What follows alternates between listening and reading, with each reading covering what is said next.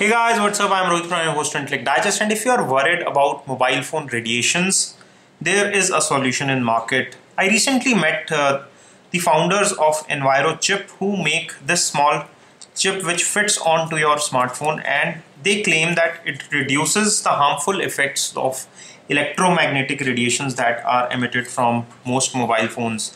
They also make some more chips and solutions for devices like routers, laptops, etc., which also emit some level of radiations.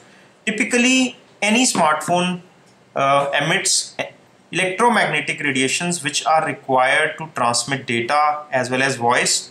But these chips, which are from Envirochip, these emit radiations which are called random waves or random radiations, which latch onto these radiations and reduce the harmful effects of the systematic waves which are radiated by smartphones. The best place to put this chip, which is a stick-on chip, is somewhere below the camera module towards the upper half of the phone on the rear side. You just need to peel off the rear and stick it onto the smartphone, and this is how it fits on most of the smartphones. If you're worried about spoiling the back of the phone, you can put a back case and then put this radiation chip on top of it. What this means is that you will have less headaches if you use smartphone for long.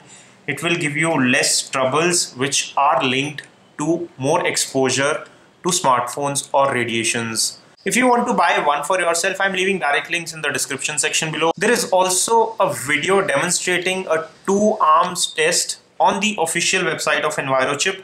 I'm leaving a direct link in the description section below, so you can refer to their official video for the same.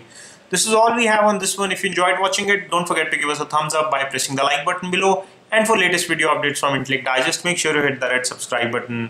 I hope to see you on my next video. This is your host Rohit Khurana signing off. Thanks for watching.